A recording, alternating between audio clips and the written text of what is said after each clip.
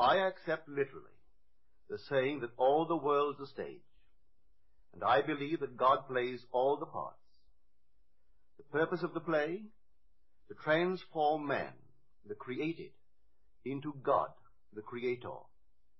God loved man, his created, and became man in faith that this act of self-commission would transform man, the created, into God, the Creator. The play begins with the crucifixion of God on man as man, and ends with the resurrection of man as God. God becomes as we are, that we may be as he is. God becomes man, that man may become first a living being, and secondly, a life-giving spirit. I live, yet not I, but God lives in me. And the life I now live in the flesh, I live by the faith of God, who loved me and gave himself for me. God took upon himself the form of man, and became obedient unto death, even death on the cross of man, and is crucified on Golgotha, the skull of man. God himself enters death's door, the human skull, and lays down in the grave of man to make man a living being. God's mercy turned death into sleep. Then began the prodigious and unthinkable metamorphosis of man, the transformation of man into God. No man, unaided by the crucifixion of God, could cross the threshold that admits to conscious life. But now we have union with God in his crucified self. He lives in us as our wonderful human imagination. Therefore man is all imagination, and God is man, and exists in us, and we in him. The eternal body of man is the imagination. That is God himself. When he rises in us, we will be like him, and he will be like us. Then all impossibilities will dissolve at the touch of exaltation, which his rising in us will impart to our nature. Here is the secret of the world. God died to give man life, and to set man free. For however clearly God is aware of his creation, it does not follow that man, imaginatively created, is aware of God. To work this miracle, God had to die, then rise again as man. And none has ever expressed it so clearly as Blake. Blake says, or rather has Jesus say, unless I die, thou canst not live. But if I die, I shall arise again, and thou with me. Wouldst thou love one who had never died for thee, or ever die for one who had not died for thee? And if God dieth not for man, and giveth not himself eternally for man, man could not exist. So God dies. That is to say, God has freely given himself for man. Deliberately, he has become man, and has forgotten that he is God, in the hope that man, thus created, will eventually rise as God. God has so completely offered his own self for man, that he cries out on the cross of man, my God, why hast thou forsaken me? He has completely forgotten that he is God. But after God rises in one man, that man will say to his brothers, why stand we here trembling around, calling on God for help, and not ourselves, in whom God dwells? This first man that has been raised from the dead is known as Jesus, the first fruits of those who have fallen asleep. For man, God died. Now by a man has come also the resurrection of the dead. Jesus resurrects his dead father by becoming him. In Adam, the universal man, God sleeps. In Jesus, the individualized God, God wakes. In waking, man the created has become God, the Creator, and can truly say, before the world was, I am. Just as God, in his love for man, so completely identified himself with man that he forgot that he was God, so man, in his love for God, must so completely surrender himself to God that he lives the life of God and no longer that of man. God's play, which transforms man into God, is revealed to us in the Bible. It is completely consistent in imagery and symbolism. The New Testament is hid in the Old Testament, and the Old is manifested in the New. The Bible is a vision. It is not a doctrine or a ritual. The Old Testament tells us of God's promises. The New Testament tells us not how these promises were fulfilled, but how they are fulfilled. The central theme of the Bible is the direct, individual, mystical experience of the birth of the child. That child of whom the prophet spoke. To us a child is born, to us a son is given, and the government will be upon his shoulder, and his name will be called Wonderful Counselor, Mighty God, Everlasting Father, Prince of Peace. Of the increase of his government and of peace there will be no end. When the child is revealed to us, we see it, we experience it, and the response to this revelation can be stated in the words of Job. I had heard of thee by the hearing of the ear, but now my eye sees thee. The story of the incarnation is not fable, allegory, or some carefully reasoned formula to enslave the minds of men, but mystical fact. It is a personal mystical experience of the birth of oneself out of one's own skull, symbolized in that of a child, wrapped in swaddling clothes and lying on the floor.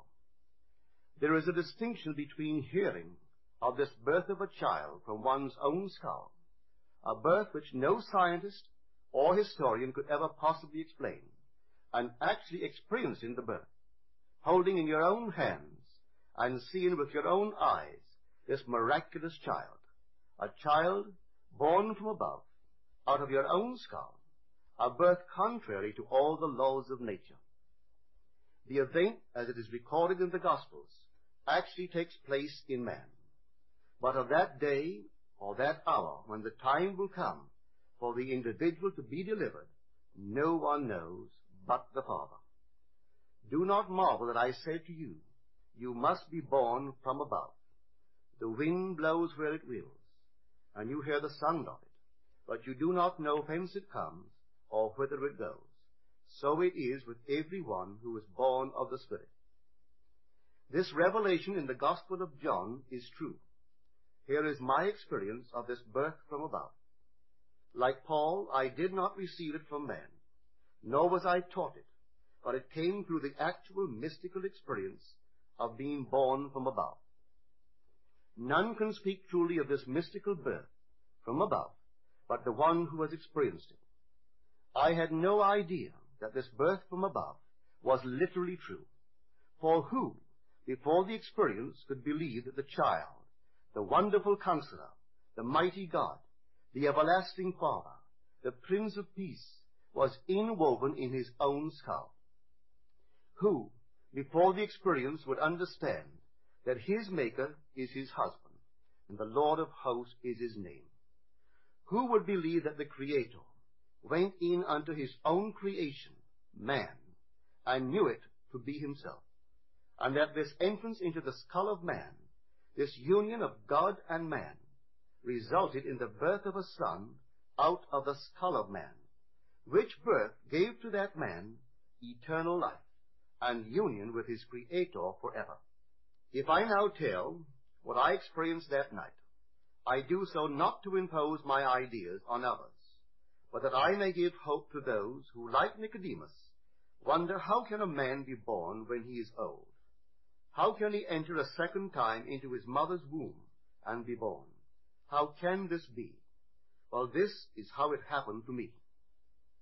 A heavenly dream in which the arts flourished was suddenly interrupted by the most intense vibration, centered at the base of my skull. Then a drama as real as those I experience when I am fully awake began to unfold. I felt myself within my skull, trying to force my way out through its base. Something gave way, and I felt myself move, head downward, through the base of my skull. I squeezed myself out, inch by inch. When I was almost out, I held what I took to be the foot of the bed and pulled the remaining portion of me out of my skull. There on the floor, I laid for a few seconds.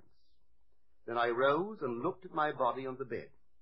It was lying on its back and tossing from side to side like one in recovery from a great ordeal. As I contemplated it, hoping that it would not fall off the bed, I became aware that the vibration which started the whole drama was not only in my head, but now was also coming from the corner of the room. As I looked over to the corner and wondered if that vibration could be caused by a very high wind, a wind strong enough to vibrate the window, I could not believe that the vibration which I still felt within my head was related to that which seemed to be coming from the corner of the room. Looking back to the bed, I discovered that my body was gone, but in its place sat my 3 oldest brothers. My oldest brother sat where the head was. My second and third brothers sat where the feet were. None seemed to be aware of me, although I was aware of them and could discern their thoughts. I suddenly became aware of the reality of my own invisibility. I noticed that they too were disturbed by the vibration coming from the corner of the room. My third brother was the most disturbed and went over to investigate the cause of the disturbance. His attention was attracted by something on the floor, and looking down, he announced, "It is Neville's baby." My other 2 brothers, in most incredulous voices, asked, "How can Neville have a baby?" My brother lifted the infant wrapped in swaddling clothes and laid him on the bed. I then, with my invisible hands, lifted the babe and asked him, "How is my sweetheart?" He looked into my eyes and smiled, and I awoke in this world to ponder this greatest of my many mystical experiences.